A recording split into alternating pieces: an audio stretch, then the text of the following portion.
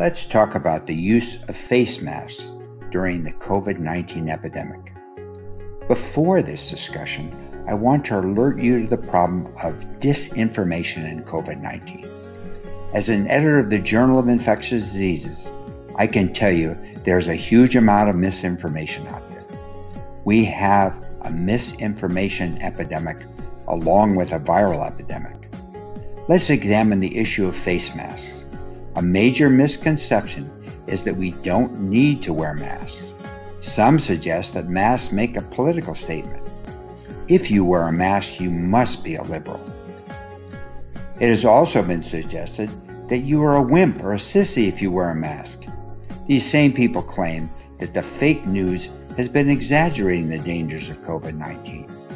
It's just another influenza. What's the big deal?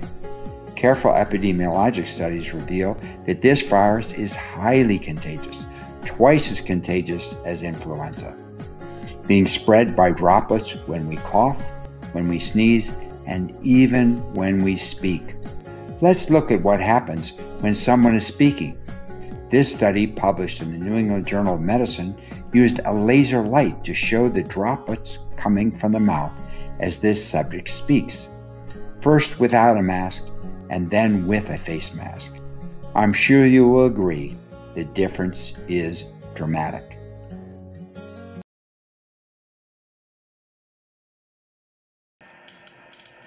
Stay healthy. Great. Stay healthy. Great. Less loud. Stay healthy. Good. Are you recording? Yeah. Stay healthy. Louder. Stay healthy. Louder. Stay healthy. Nothing. Another worrisome finding is that 40 to 60% of people who are infected have minimal or no symptoms. Both you and those infected don't know they are carrying the virus. The CDC now recommends that masks be worn by those who are infected and by those who could become infected. As we end shelter in place, we need to use masks. And if over 80% of people faithfully wear masks, we can continue to decrease person-to-person spread.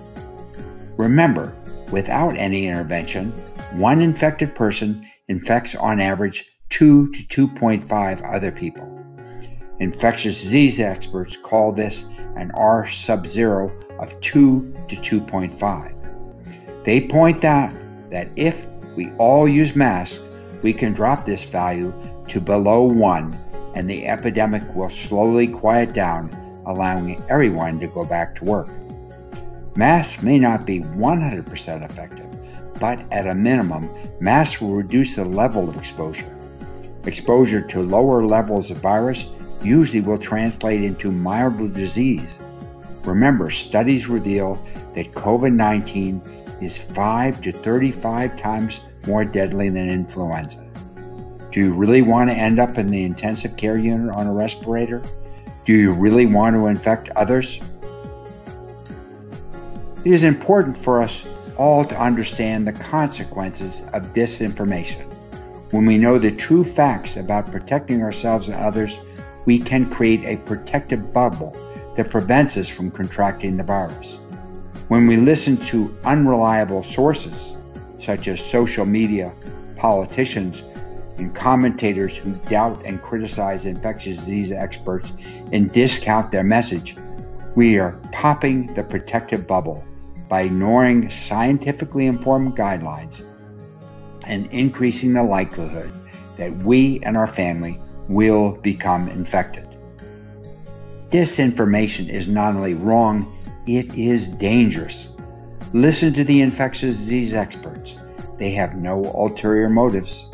Their goal is to save your life and the lives of everyone in our society. Remember, the verdict on masks is unanimous among infectious disease experts. Wearing masks will save lives and allow everyone to return to work. Can I count on you to wear a mask and to encourage everyone you know to wear a mask? Thank you.